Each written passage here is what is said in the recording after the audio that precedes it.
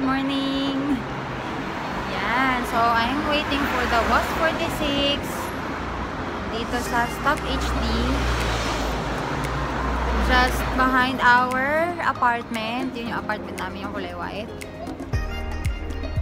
So, ang aga ko ngayon para makapunta dun sa Victoria Station. Kasi, I'm now going to Stonehenge. Ayan. So, nag-book ako kahapon.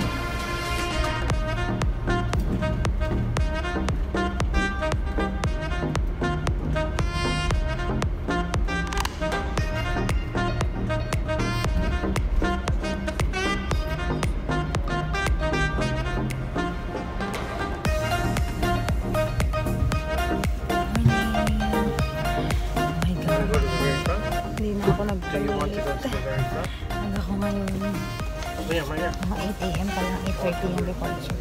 So, sa ako sa pinakaunan dumating. So, thank you Lord.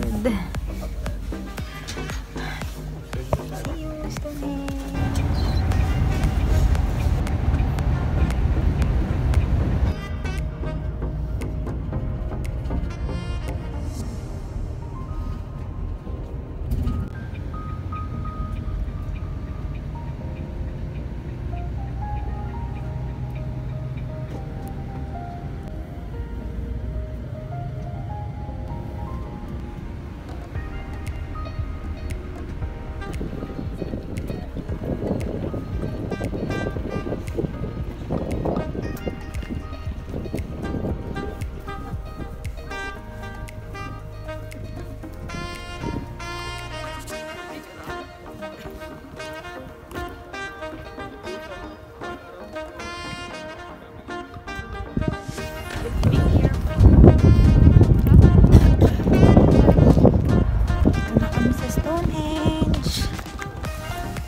Yun yung mga kasabay ko. Sabi ko, solo traveler ang peg ni ate.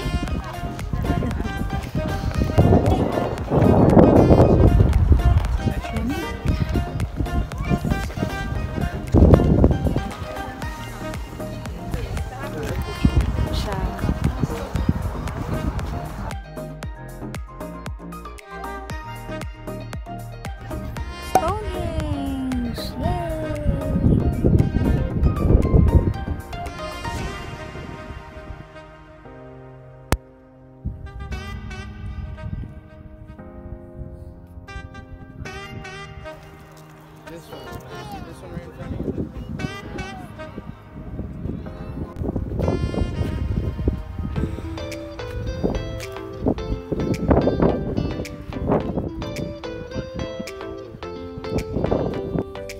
Right, so dito na tayo sa bus stop again. Para pabalik na rin.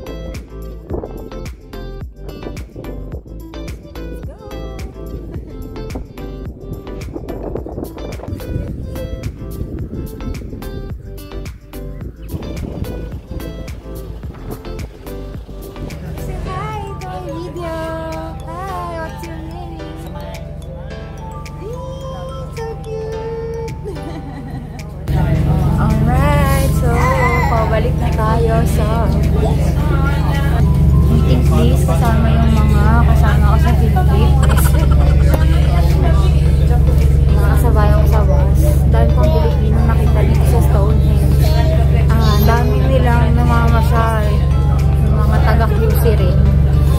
Nakakatawa. Ayun. And then, buy tayo ng souvenir.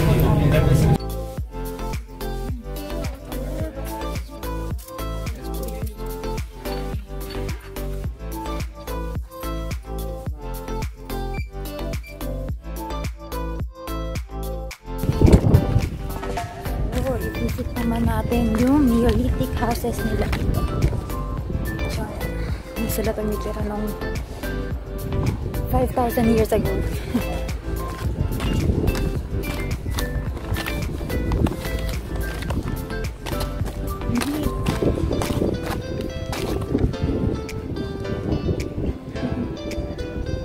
Cute.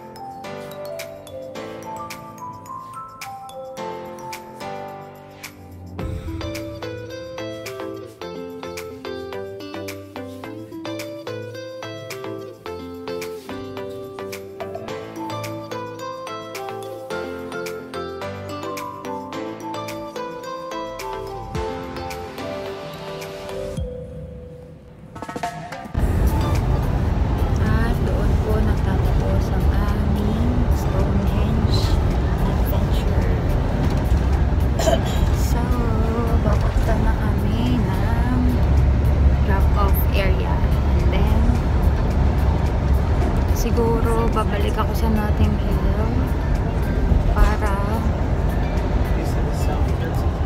para mag-take ng more pictures doon kasi tomorrow is our last day na rin para masulit.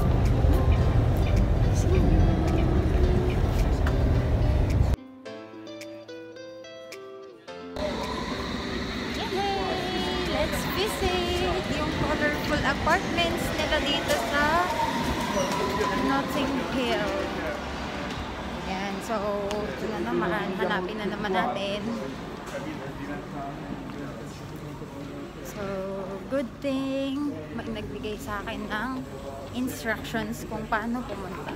So, sana masunod ko ng tama yung binigay niya na directions. Okay, so let's go!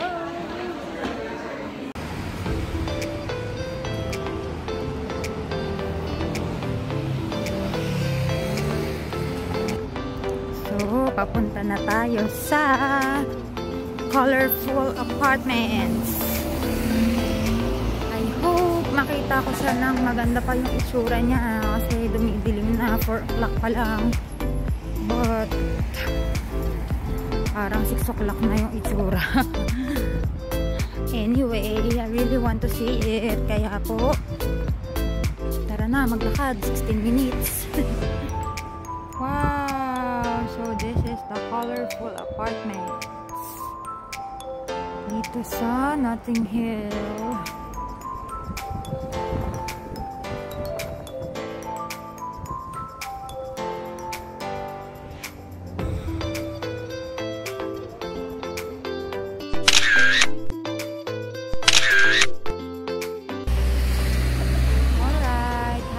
Satisfied na. Nakita ko na yung mga colorful apartment. Kahit na ang dilim na. Okay lang. Importante na puntahan ko siya. Yung satisfaction nandun. Alright. So, let's go home. Let's go home na. Para mag-pack na ng mga gamit. At mag-asikaso na kasi tomorrow is Harry Potter Day! Yay!